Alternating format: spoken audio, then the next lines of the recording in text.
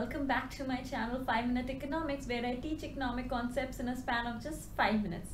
Well, the topic for today is consumers' equilibrium, and this very topic is taught in school, even at the undergrad level. So I thought, why not to make a video regarding this topic. Well, just a small disclaimer before I begin with this very simple video.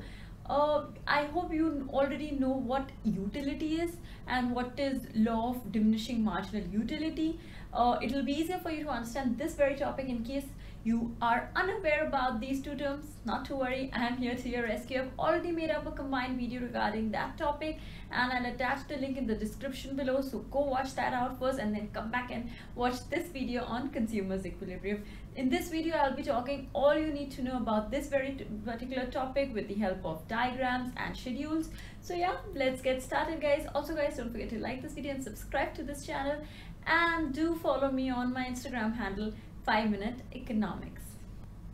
So let me tell you what exactly is consumers' equilibrium. Well, before going to the economic part and the boring definition part, let me give you a very simple example with the help of which you will actually understand what is consumers' equilibrium.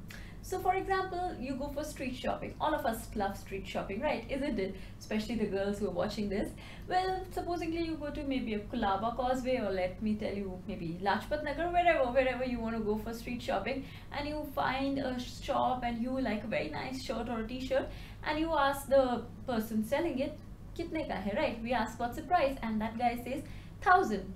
And you will be like, भैया हमें भी पता है, हम पहली बार आपकी shop पे नहीं आए हैं, हम रोज आते हैं. All of that bargaining thing happens, right? When he tells you 1,000, then he tells you what the price is, the price you have in your mind, right? You say 500, then he's like, नहीं मुझे नहीं जमेगा, I wouldn't gain any profit if I give you for 500. And then that banter happens when you are saying 500 and he's saying 1,000. Then ultimately he'll be like, अच्छा चलो 900 में दे दो, 900 में give it to me, and you will be like, no, give it for 600. And then that banter continues till the time you reach a point, maybe like he says कि चलो madam ना आपकी ना हमारी 750 में दे दो. Isn't it? This happens with all of us, right? And you feel, okay, चलो 750 is okay, close to 500 and maybe not like as much as 1,000. So then you both agree at a point which is 750 and you buy the t-shirt for 750. Well, exactly what is consumers' equilibrium? We tend to equalize our income in the most rational way. We tend to equalize at the price where we feel that our utility is maximum. We feel that, okay, that's 750 what I'm spending on that shirt or t-shirt is worth the t-shirt. 1,000 I wouldn't buy it. So you reach a point where you find the point that price of 750 is the price where you actually buy that shirt for, and that is the point of consumers' equilibrium. Well, if you understood the example, you can easily write it in your own words, but let me explain you with the help of a definition. So a utility maximizing consumer will be in equilibrium when he or she purchases that much quantity of the commodity where the marginal utility of the commodity equals the price. Like at 750, I felt satisfied. I felt, okay, that much money I can shell out for that t-shirt. That much money is worth for that t-shirt. So at the point where our utility equals the price is known as the consumer's equilibrium. So in economics, we always say, or we always assume that a consumer is rational, or we also say it as utility maximizing consumer, isn't it? So a rational or a utility maximizing consumer will always allocate his limited income. We all have limited income, right? So in such a way that we can get maximum utility. Had we had unlimited income, we wouldn't have cared. It would be just whatever price you ask, okay, I'll give. But we all have unlimited wishes and wants, but our income is limited, isn't it? So we have to maximize our income in such a way that we get allocate our income in such a way that we get maximum utility. So this is actually the backdrop, or what exactly is consumers' equilibrium. Guys, whenever in economics we study a model, we always know that we have to have a certain set of or a rule of assumptions when we are studying a law or a theory, right? So under this theory or under this law, whatever you can call it, we are going to study few assumptions. Well, some of them, actually most of them, I'm going to discuss with you. So number one is consumers expected to be rational. Well, of course, if a consumer is not rational, he would have bought that t-shirt for 1,000 bucks as well. But because a consumer is rational, he knows where to spend, how to allocate his income. then only can you reach the point of consumer's equilibrium. Secondly, utility should be measured in money terms, right? Then only can we actually allocate, okay, 750 ticket, na hai utility is 750 is worth, so that's why utility should be measurable in monetary terms. Then law of DMU operates now. By now, I hope you already know what is law of DMU. Well, just in case you don't know, law of DMU or law of diminishing marginal utility states that as we have more of a commodity, we wish to have lesser of it. You know, one first glass of water when we get extremely thirsty, that glass of water gives us immense satisfaction.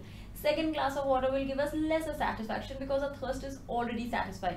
Third glass would give us even lesser satisfaction. We wouldn't actually want to have that third glass also. And after having the fourth glass of water, we might just feel too much of water and we might feel pukish, right? So as we have more of a commodity, the utility derived from every successive unit keeps on falling. Next, utility of each unit of currency is constant. For example, you know, that 10 rupee note or 20 rupee note or 100 rupee note, whatever, it should, the value should be constant and not keep on changing.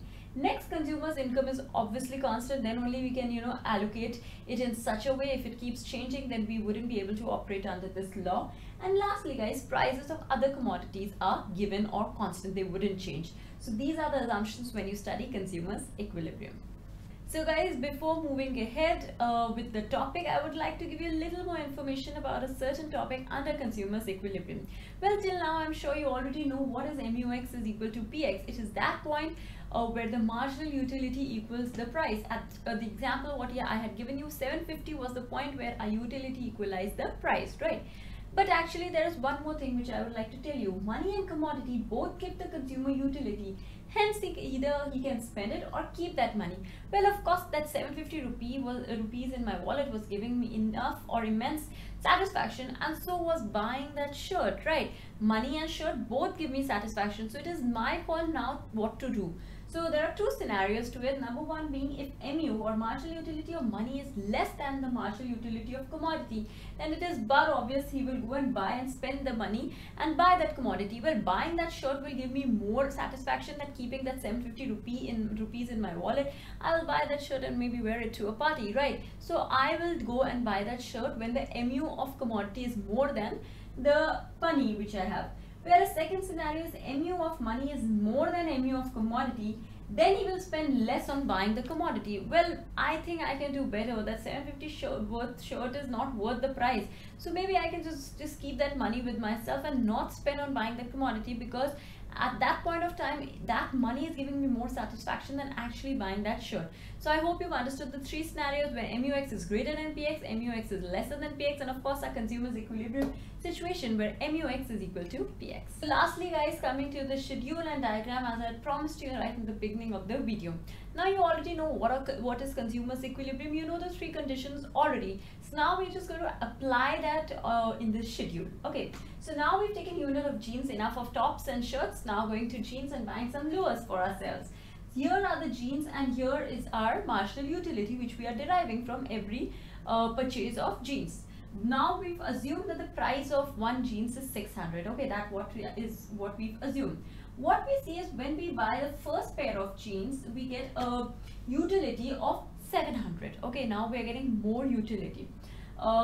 Then of course we want to buy in bulk because maybe there's an offer or a discount or whatever reason. We just wish to buy many jeans, hypothetically. Then we'll buy a second pair of jeans. Okay, now the second pair of jeans is giving us lesser satisfaction, which is 650. Why less? Because law of DMU is applicable over here, guys.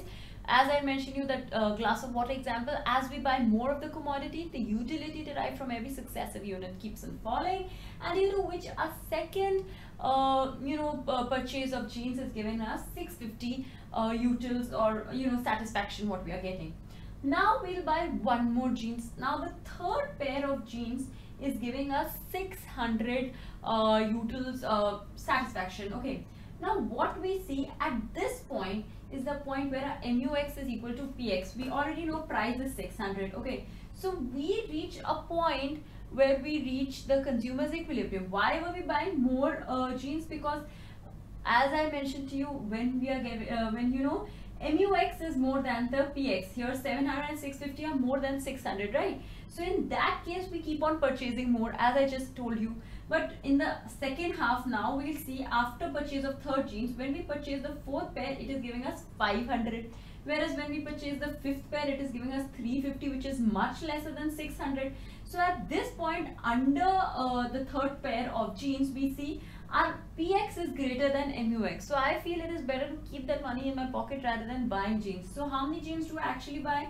I buy 3 pair of jeans, and this is a point of consumer's equilibrium. So this is what I have shown diagrammatically also, guys. As you can see, I always tell, even in my class I used to say the same thing, that always label the diagram perfectly. X-axis, Y-axis, origin. Here we have units of the commodity, and here we have MU upon the price.